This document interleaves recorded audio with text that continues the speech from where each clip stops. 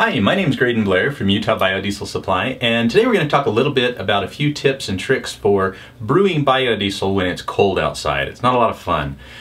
When you go out collecting oil in the cold, a lot of times you can find this. Nothing but a big goopy mess. Not a lot of fun. First thing you're going to have to do to tackle cold weather is to figure out how to get the oil home in one piece and make it easy. There's a couple different things. If your oil is gelled up like this, you might need to get a lift gate to transfer those barrels home. If it at least moves like it's pudding or yogurt-ish, you can use a heavy-duty transfer pump. And we carry two of those. We carry a gas-powered transfer pump, and we also carry an electric powered gas pump. But in the worst case scenario, you can use a lift gate and just move the barrels. I have a customer that's done that for years. Okay, once you get the oil home, then what? Well, first of all, the best thing you can do is heat up the brewing area that you're going to make biodiesel in. If you don't have that option, then what you can do is use 55-gallon drum heaters and heat your oil up so that it's at least somewhat liquid so that you can then filter it. Once you get it in a liquid form, then you can transfer it through filters. You can use poly filters. We have 55-gallon drum filters as well as 5-gallon bucket filters. But the ones that we really like in the cold are our stainless steel filters. They filter all the way through both sides and on the bottom. And if your oil is thick, like this, you can get a heat gun out and heat that filter up and the oil will flow through it easier. We like to use about 400 microns in our shop. Our oil goes into a BioPro 190, so if that helps you. Most biodiesel people I hear use about 300 to 400. If you need to rough filter at a restaurant, 600 microns, great. Okay, once you've got the oil filtered, now you're ready to titrate it. Titrating oil, again, isn't a lot of fun if it's like this. So what I recommend that you do is heat that oil up, either with a heat gun, or you can take a little tiny jar of it and put it in a microwave and heat it up. And your isopropyl alcohol is also going to need to be warm as well. The reason is the biodiesel and the oil, or the oil and the isopropyl alcohol, have to dissolve into each other for you to get a good reading. If you have globs in the bottom of your isopropyl alcohol when you put it in, you're not going to get a good reading at all. So heat both the isopropyl up and the biodiesel or the oil up first. Don't heat them up together, because that can cause issues.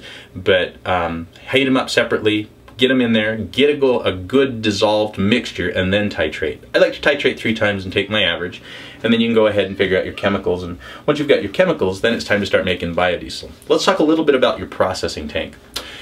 If you're using a water heater, insulation isn't near as big of an issue as if you're using poly tanks, or if you're using, say, a BioPro 190 that's a stainless steel tank.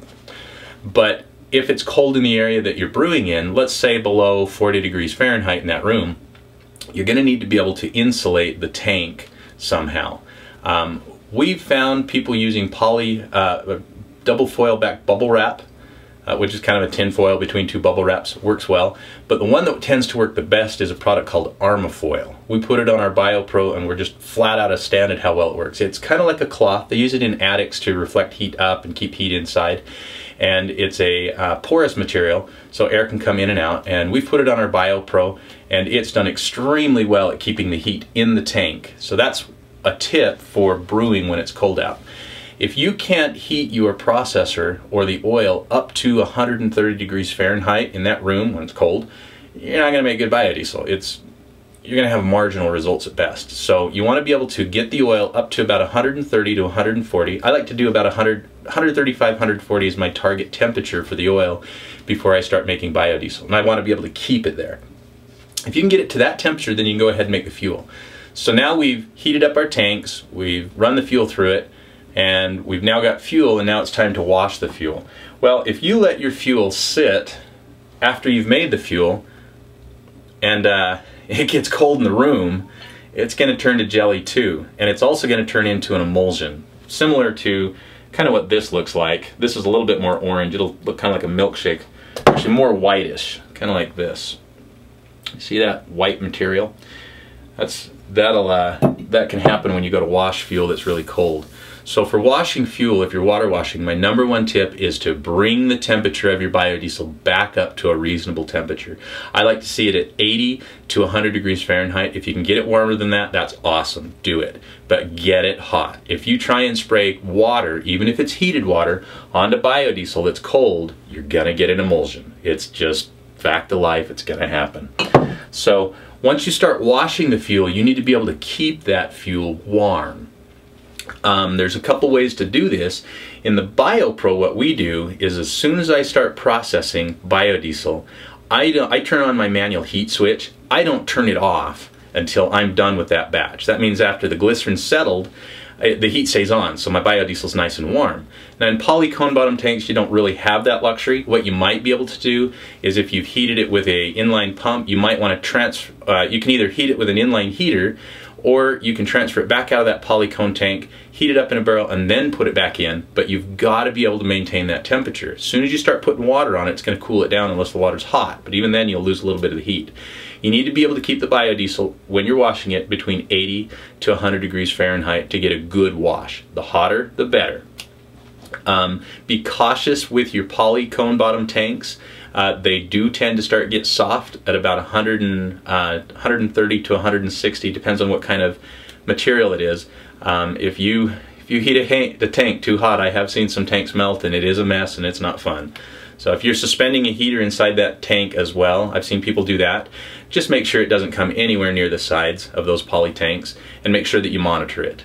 We had one customer that was making biodiesel in a 55-gallon poly barrel, had one of those drop-in 1,000-watt heaters in it, and the water froze up in the bottom. Well, that allowed the biodiesel to get really, really hot, and it actually melted the side of his whole drum, so it makes a mess. So you want heat, but you want to be careful at the same time. Okay, once you've got the biodiesel warm, you can start mist washing on top of it with water. There's been a debate over the years as to whether to use hot water or lukewarm water. I recommend hot biodiesel and lukewarm water. If you use cold biodiesel with hot water, you'll still get an emulsion. It's just not pretty. It's just not going to give you a good fuel. Also, fuel that is cold, when you wash it, is going to take longer. I have a lot of customers that call and say, gee, it's just taking forever to wash this. And we get talking and we find out they're doing it in an unheated garage.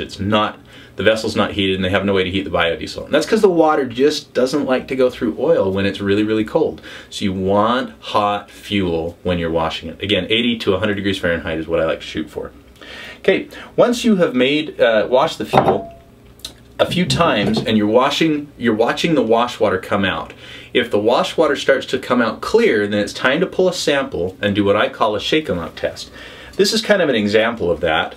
This is a sample of biodiesel. This is cold because it's been out in my shed, but you look at the water, you shake it like a margarita, and then you look at the water on the bottom, and you look to see how clear it is. This has got some haze on it from frosting coming inside, condensation, so you can't really see it, but this water is actually really, really clear. Let's try that. There we go.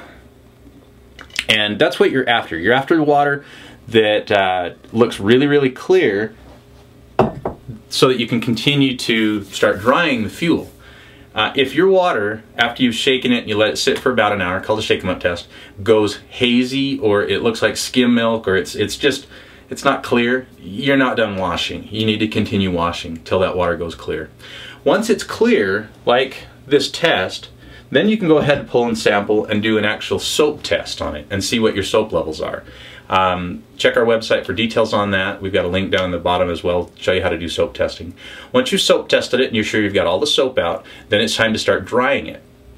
There's many, many different ways to dry it, but remember, you're in a cold area, you've got an unheated garage, and you need to dry it. The easiest way to dry fuel economically that I found is to heat it and circulate it and spray it back on top of each other, like with our drying tank. If you can get that oil nice and hot, again 80 to 100 degrees, if you can get it hotter for drying, all the better, it's going to dry quicker. And then circulate it and spray it on top in a nice fan-like pattern. And we've got a nozzle called a BioPro that works really well with that. Now, How long is it going to take? I get that question all the time. The question is, well, or the answer is as long as it takes to get it dry. There's a couple factors that influence that. One, the ambient room temperature. Two, the type of oil that you're trying to dry. Biodiesel, different oils have different rates at which they're going to dry the biodiesel that they're made out of. Three, what the temperature of the biodiesel itself is. And four, what your relative humidity is. If you've got really high humidity, it's cold in the room, you've got thick oil, it's going to take a while. But if you live in the desert, like where I live in Utah, you can dry fuel in about 3 to 4 hours, pretty quick, doing this type of thing. Another tip, if you're going to do a heat circulate spray method, take the lid off. I've talked to a lot of people that leave it on, they wonder why it's not getting dry. It's because the condensation goes up, hits that lid, and it falls right back in. That applies to any tank with a hole at the top. You cannot dry fuel effectively with a 2-inch bung at the top of your tank. You've got to have it nice and open so that moisture can escape. Another trick is to take a fan and to blow across the top of the open vessel. That creates a low air pressure right above the top of the vessel, and the moisture, as it evaporates, gets sucked up and out, and it will dry the fuel. How do you know when your fuel's dry? One of the tips that we use, or the tricks we use, is a water test kit. This kit's pretty cool. You put reagent in here and some oil in here, you shut it up, and then you shake it, and it will actually tell you. It'll take a reading. It uses calcium hydride, which in the presence of water produces hydrogen gas, and it takes a reading on this gauge. Let's see if I can do that. And then the reading will tell you how much water content is in there. Limits for biodiesel, no more than 500 parts per million water in the finished fuel. Limits in the oil, I don't like to have any more than about 2,500 parts per million, or 0.25% water content in the oil before I start making biodiesel, particularly if I titrate high. If you can get it down to 0.15% or 1,500 parts per million before you start making fuel, all the better. So those are kind of my general rules. Okay, so we now have fuel that we have processed, we've washed it, we've now dried it, it's now ready to use it. Well, what happens if you use fuel and you sit it in your garage for a while and it starts to go thick on you again? Well, it can gel. And this is actually some biodiesel that has gelled on us.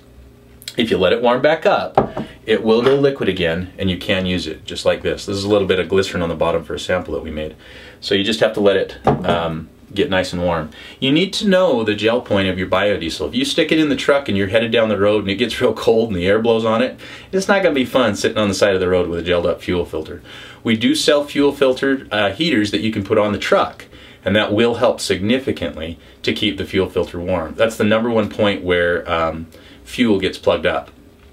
However, if it's real cold outside, you might gel the whole tank, so you need to measure that. One of the ways that you can measure what your gel point is you just take a jar of your biodiesel that you've made and you leave it outside and near the truck or wherever, and each morning when you come out, take a look at that. If it's gelled, probably not a good idea to drive biodiesel in that truck today. But if it's not gelled and it's staying good and liquid, you're going to be okay. A tip, biodiesel in a small jar is going to gel a lot faster than biodiesel in a tank. So it's a really good early indicator that if this is gelled up, the fuel in the tank might not be gelled up, but you're getting there. So that's a trick that we use as well. So those are just some tips on making biodiesel. 1, heat the brewing area. 2, if you need to move the oil when it's thick, use a really heavy duty transfer pump or a lift gate. Insulate your tanks with some really good insulation. Leave the heat on while you drop the glycerin. If you got a BioPro, before you start washing, heat the biodiesel back up. Check it for soap content after you've washed it so many times. Dry it. And then my final tip is I like to filter all of my fuel. I filter it to about 10 microns before it goes into the truck. We have a Ford 7.3 that we're feeding with biodiesel. If your vehicle uses a smaller micron filter, you might want to go with a smaller one. There's lots of them. Brands that I like to use, we carry Goldenrod on our website, 10 micron, GPI, 10 micron. If you need to go smaller than that, Simtech, Biotech micro glass filters do a really good job as well. So those are just some tips on how to make biodiesel. Happy brewing, welcome to the season again, and we look forward to talking to you at Utah Biodiesel Supply. Stop by our website, utahbiodieselsupply.com, or you can go to utahbio.com. We have lots of tutorials on helping you make great biodiesel. Our goal is to help you get the best biodiesel possible so that you can travel on down the road for a fraction of the price of diesel fuel. Thanks for watching.